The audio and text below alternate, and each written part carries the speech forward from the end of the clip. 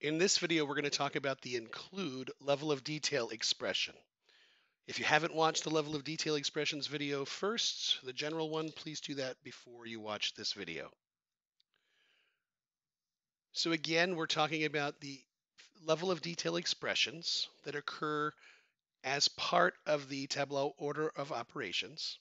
The fixed level of detail expression happens before anything happens with the visualization, but the include and exclude happen as part of the generation of the um, visualization. Now, note especially when you look on the right that include and exclude happens after dimension filters, while fixed happens before. You need to be aware of this so that it doesn't confuse you when certain things happen at different times. You might end up with answers that you're not expecting. Okay, let's talk about the include level of detail expression. Now, there should be a sample sales data Excel file that you have access to. I'd like you to go ahead and load that into Tableau because we're going to use it to kind of understand what's going on with a very simple data set. Now, let's just take a look at what this data set has in it. It only has 12 rows, and you'll notice that we have a few customers and some sales amounts. And Susie Jones has 3 orders, and Jenny Jackson has 2. All right. Everybody else has 1 order. We'll see what that does with we'll see how that matters in what we're going to do in the hands-on. And the hands-on, what we're going to try to do first is to create 2 sheets, right? One of which has the average of all the orders, and one of which has the average customer size, right? The average of all orders by customer. Now you'll notice they're 2 different numbers. The average of all the average of all orders is $254.92.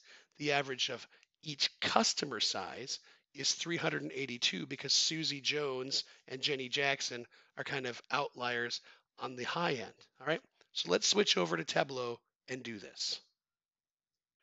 So I'm in Tableau and I've added that simple sales data workbook, the Excel workbook, and you'll see that there's those 12 rows that we described in the slide. And Jenny Jackson has 2 orders and Susie Jones has 3. And it's going to be interesting to see how the average is different when we calculate at the order level of detail versus at the customer level of detail.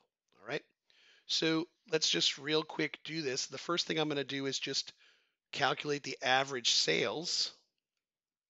So I'm dropping sales in and I'm changing the uh, aggregation to average. And I'm going to show that mark label and I'm going to set the default properties. This is a currency thing. So let's always display it as currency. And we now see that it's $254.92. And so this is going to be average by order, or the average order really, right? Now, if we wanted to add in customer at this point, immediately things would change, right? Immediately the numbers would change. We were getting average order by customer at this point, which is not what we want. So I'm going to make a new sheet, and now I'm going to drop customer name in the rows. I'm going to drop sales into my text mark. And now I have the total sum of sales by each customer. Now, if I switch this to average, that's not what I want because this is average for each customer. I want the average size of all customer orders. So what is the average size of my customer's contribution to my profits or to my revenue? Now for that, so I'm going to call this one average customer size. I'm going to get rid of this. Apply.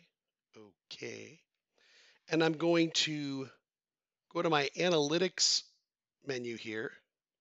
And I'm going to choose some totals, drag them over, and get some column grand totals. Now that's just adding everything up, and that's not what I want to do. So I can right click here. Sorry, no, I can't right click here. I can mouse over. This is giving me the grand total of all of this, which is not what I want. So I'm just going to mouse over, click once. You see where it says automatic here? I'm going to change that from the automatic, which is sum, to average. And that's getting me my $382 dollars and 38 cents, which is the average size of my customer. And I'm going to right click on grand totals and choose format. And down here, you see where the label is? I can change grand total to average and hit enter. And there we go. So now I've got my two sheets. I've got my average order size and my average customer size. And until recently, if you wanted to show those two numbers in Tableau, you couldn't do it easily. You couldn't use this level of detail expression that we're going to talk about to be able to show both of these at the same time. All right. So if we wanted to compare those two numbers, the average order with the average revenue by customer, previously we couldn't do that because the level of detail is different in those two calculations. But the include LOD will allow us to actually do this. We have one calculation that doesn't include customer name and another one that does. All right. So the include syntax is the same as all the other level of detail expressions. Curly brace, include the name of the function, then the dimension. Now, include without a dimension doesn't make any sense, right? So you're going to use a dimension and then the aggregate expression. And so we're going to create a new field, which is called level of detail sales include customer name, that has this formula. Curly brace, include, then what we're basically saying is add customer name. No matter what other level of detail is in this visualization, use that and then also include customer name and calculate the sum of sales. All right. So that's what this function is going to do. I'll switch back over to Tableau and we'll do it together. Okay, I'm back in Tableau. I'll make a new sheet, but really what I need to do is create a calculated field. I'm calling this level of detail sales by customer. And the syntax is going to be curly brace, the word include. Then what's the dimension I want to add? Customer name.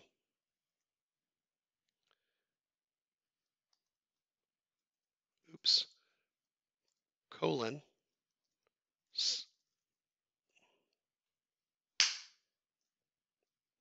Sum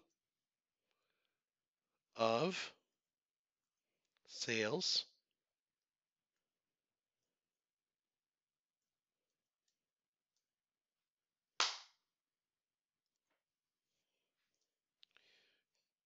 close my parentheses, close my curly braces, oops, and have that extra thing there. There we go. And now I've got my include customer name, sum of sales. Apply. Okay. Now if I build my graph the way I built the first one, which is just sales, right? This is doing sum of sales or average of sales is what we're interested in, and showing the mark label. Now, again, the only level of detail right now is sales. But if I drag this in here, it's going to make the same calculation, but it's also going to include customer name, right? And so now we've got sum. I have to make this average as well. And I've got to make this currency. Now I don't have to do this for the default, but I like doing that just so that it's consistent across all of my graphs. And I'll probably just drop it here. So I've got these two together, right? I've got my average customer size as far as by revenue, and my average order size by revenue.